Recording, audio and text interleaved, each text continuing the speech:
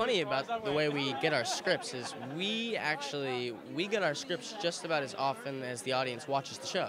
Yeah, so every single week we get a new script, just like every single Thursday, our audience can watch an episode.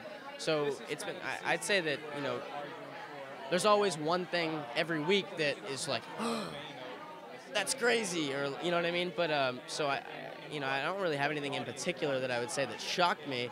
But I will say when I read the first episode, I was really confused by the whole Matrix stuff. It definitely messed with my head a little bit, and I had to speak with the writers about, how long is this going to be going on for? Because like I said, we get them once a week. I was like, how long are we going to be doing this for? Are we out of the dome? Are we not out of the dome? What's going on? And so they kind of told me, all right, like, no, you're still in the dome. So I had to see how to be able to play that. You know what I mean? So. Yeah. And so given that, what's at stake for your character this season? What's the biggest thing that's important to them? Survival, I think, is what's at stake. I think that we have a bunch of new characters that are being that were introduced in this new season, and we'll come to see whether they're good characters or bad characters.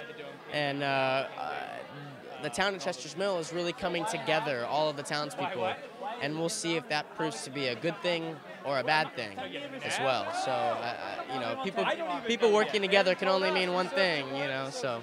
So, the dome over the town and the Matrix, these are the highest of high concept things, but a high concept isn't enough to sustain a story. What is it that people still love about the show? I think it's the relatability of characters, between people. It's like, yeah, we're stuck under this dome, and yeah, we have a lot of crazy crap going on, but I feel like everybody's still pretty relatable and can find somebody on screen that they identify with as a person, or whatever it may be. I think that's what keeps our audience going, and the fact that we just blow stuff up and we keep it chaotic, man. We keep it crazy.